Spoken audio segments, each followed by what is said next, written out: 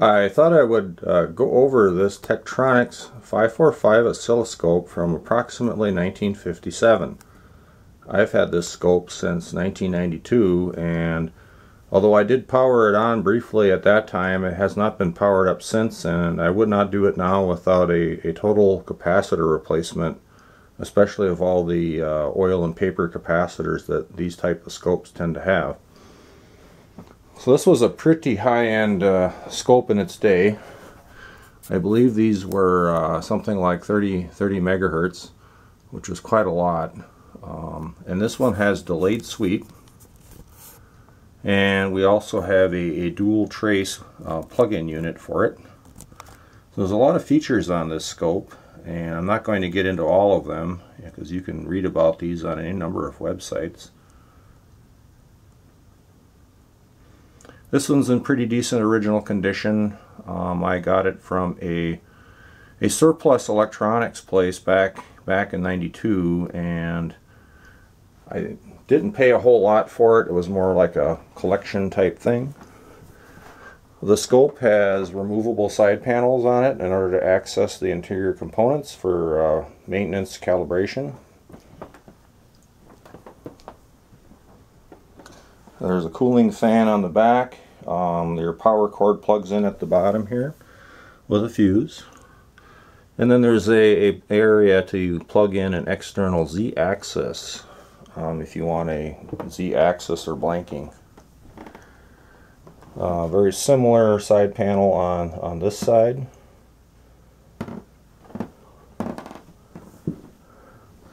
And we have two carry handles on the top.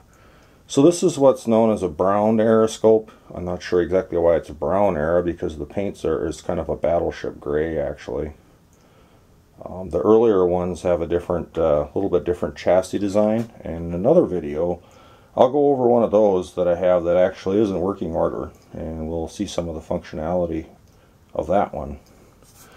Let's take the side panels off and look at the components on the inside. So we have these convenient half-turn screws here, and then the panel just simply flips over and we can drop off. So this is a 545 with the higher bandwidth and the delayed sweep. In order to get the higher bandwidth, they had all of these push-pull tube stages in the vertical amplifier. And then we have a discrete delay line made up of discrete capacitors and inductors that feeds from there over to the CRT. The high voltage for the CRT, which is about 10 kilovolts, comes in right there. Many components underneath. Let's go over to the other side and remove that side panel, and we can take a look at that.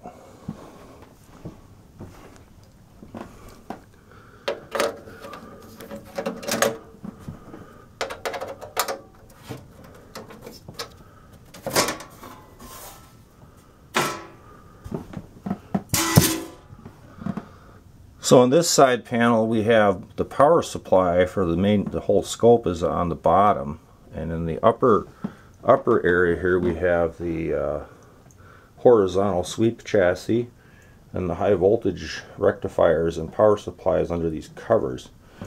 The delayed sweep function adds a lot of things, and they have this swing out sub chassis with even more vacuum tubes in it.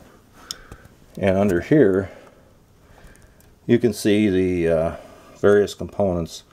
This one here has some silicon rectifier diodes on the power supply. And there's a cooling fan in the back with an air deflector. A very large transformer here.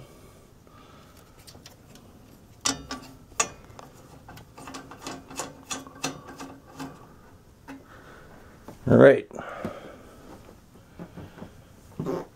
so this is the circa 1957 Tektronix 545 oscilloscope. Hope you enjoyed the video.